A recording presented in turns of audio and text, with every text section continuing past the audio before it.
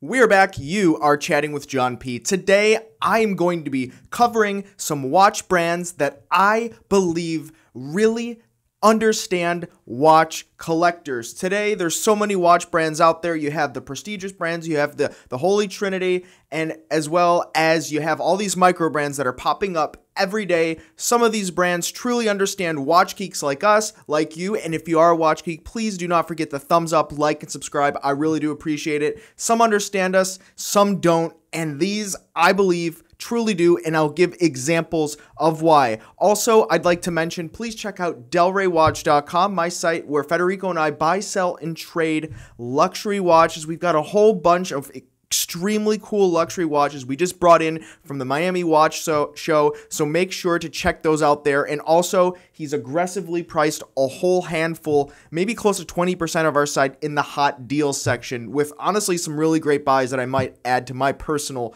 collection. So let's jump right into the first brand that I think truly understands us as watch geek, and that is Omega. Now, when we think about Omega in history, they were really just your run-of-the-mill watch company. But I'd say in the last 10 to 15 years, as watches have become more of a hobby and less of a luxury good for some, as well as less of a utility because of things like the iPhone. And by the way, I am wearing an Omega Speedmaster ceramic bezel last gen, which I will be releasing a video about my experience on the wrist for 1 full month coming soon. But I think Omega just does a wonderful job at really understanding that watches are a hobby. Think about it. We're on the internet. We're on YouTube. We're talking about these things in the comments below. We're trading them. We're trading up. We're trading down. Something new, something used.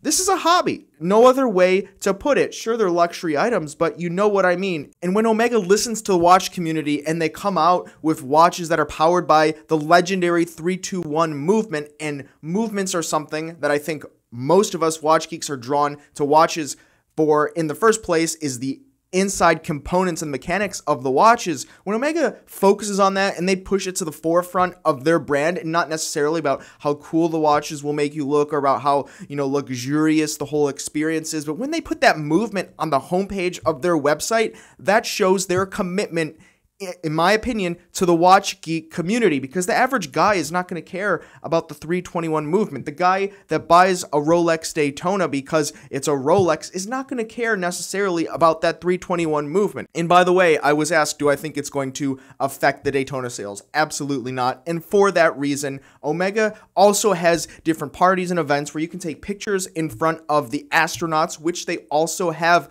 in their boutiques. Of course, the astronauts that come along with the whole space theme that Omega focuses around: dark side of the moon, gray side of the moon, white side of the moon, all of their sides of the... How many sides of the moon can there really possibly be? But they really hone in on that. They focus and they develop that niche inside the watch collector community, and they do just a great job with it, in my opinion. I'm really starting to sound like an Omega fanboy. I'll move on to Moser, because also a big fan of Moser. I think that Moser does a great job at really targeting watch geeks, collectors, and savants. And let me explain myself. So Moser has limited production. Everything is in-house, and one of Moser's companies also produces things like the mainsprings for other brands. So Moser does a great job at also focusing on the movements. The majority of their watches also feature display case backs where you can see the finely finished decorated movements, which, of course, I'm saying movements all day, but movements really do make up a large chunk of what drives at least myself as a watch geek to these pieces. And when we consider that Mosers generally have very, primitive, basic, really simply aesthetically yet pleasing dials, it really forces you to look at the back. And whenever anyone has made a compliment about my Moser in my white gold, my Moser Mayu, I always had to hand them the watch so they can see the movement, because on the face, Mosers typically look pretty plain, but when you flip it over, you're instantly impressed with all the angling, the different types of finishing, so on and so forth. So I think Moser does a great job. Also, what I think they do a great job with is their trendy content. And yeah, sure, they're trying to go viral on some of the stuff, like the Swiss cheese watch that they made, as well as the living watch that was made out of like greenery and shrubs or something like that at a recent watch fair some time back. And also they've come out with kind of trendy, cool advertisements taking pokes at Patek Philippe about handing your watch down to your son, and how, you know, a Moser owner would never do that because the sons are like running around partying with women and stuff like that. So I think that Moser does a really great job at being modern, trendy, and innovative, and that's what a lot of watch geeks really like today, in my opinion. Of course, what is a watch list without Sinn? I think that Sinn does a great job at focusing on watch collectors and true watch geeks that care about the utility value in the watch. So while utility value might not be there for the average consumer outside of hardcore watch collectors, when we talk about watch collecting, value is always a conversation to be had. Lots of value in watches like this, as well as Sinn. Now, Sinn, they make hardcore watches that you can truly use as professional instruments. Now, when we look at an example like the 565 Sea King, which we actually have at delraywatch.com, you can see that Sinn likes to focus on these limited production runs, which also kind of conveys something special to the collector, right? You don't have your run-of-the-mill watch. So the guy that wants the Rolex Submariner that's the same as everyone else's is not necessarily the guy that wants the Sinn watch, especially the limited edition. When we consider the 356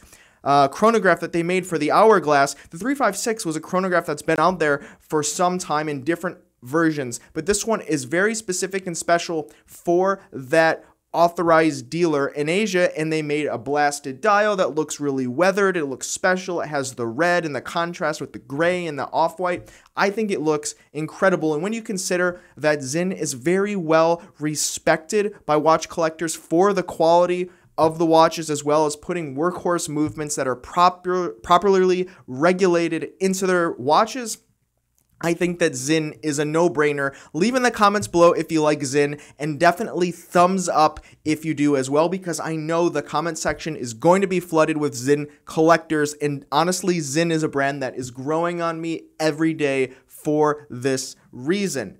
Next, of course, this brand is higher end, and I'll admit, it can be alienating to some, but this also attracts a different type of collector, more of an art-focused collector, and this is FP Journe. Now, FP Journe is also a newer brand. I believe it was founded in the early 90s by one man, Francois Paul Journe. And these watches originally were all created by him. Now there's a team of people, and certain watches are worked on by him himself. But these watches have really gained a lot of steam and notoriety in the last handful of years, maybe 5 years, since a lot of media outlets have been pushing them, but also the quality is there. To give you an example, the FP Journe Chronomet Blue, which everyone loves because of that very specific blue colored dial, which is blue is very hot right now, but the way that you kind of tilt it in the light, and there's different shades, it's almost endless shades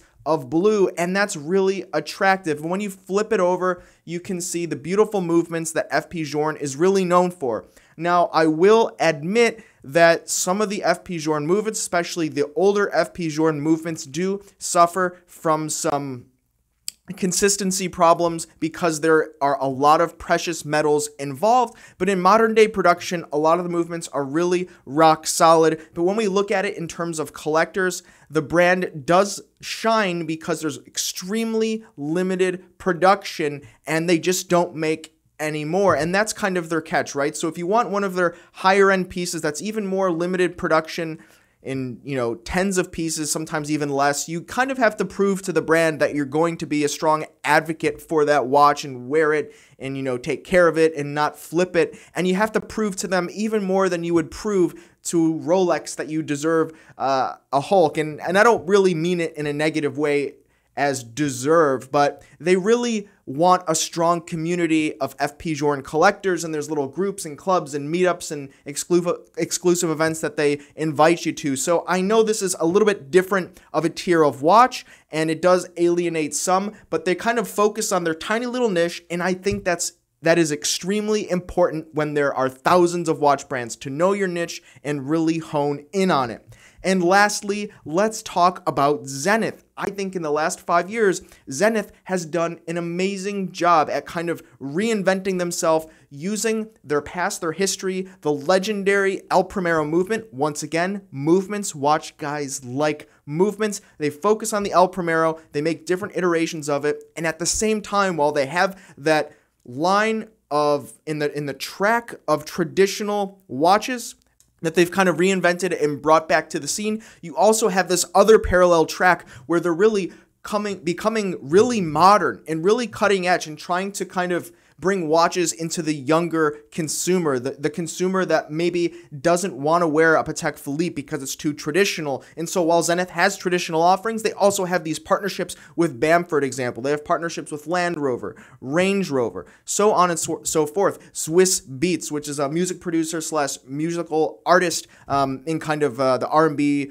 rap, hip-hop scene. And so just showing that Zenith is willing to kind of have these two verticals and focus on the traditional background that they had, including the Zenith El Primero movement, and incorporate some of these things to make an entirely different product using the Swiss Beats and kind of their Hublot-esque lineup, albeit a good watch, but some people look down on them for that, but they still have the traditional lineup as well. And I think that is also a very nice play for them. Their marketing is on top. Everything they're doing, I think, is very good and where it needs to be to take the brand into the future, and I can tell that they definitely understand us as watch geeks. And lastly, I'd like to give an honorable mention to Nomos for a few reasons. So I personally like the brand Nomos a whole lot. I think in the last 10 years, they've really exploded in terms of popularity, as well as just coming out with so many new models that they just didn't have 10, 15 years ago. And all of a sudden, it just exploded, and they have a lot of offerings, including some high-end offerings in their Lux and Lambda categories, which are made out of precious metals. But now what I think they're really ahead of the curve on is pre-owned. So here at DelReyWatch.com, we sell predominantly pre-owned watches, and that's a segment that's growing every day. Look at the acquisitions and the mergers, look at other companies out there, look at the Tourneaus of the world, look at the Bucher, the Watchfinder. It goes on and on and on. Pre-owned is really becoming a really large market, and it's past emerging, in my opinion. And now Nomos, they didn't even really run a marketing campaign, but they have a refurbished slash pre-owned section of their website where they're testing out pre-owned.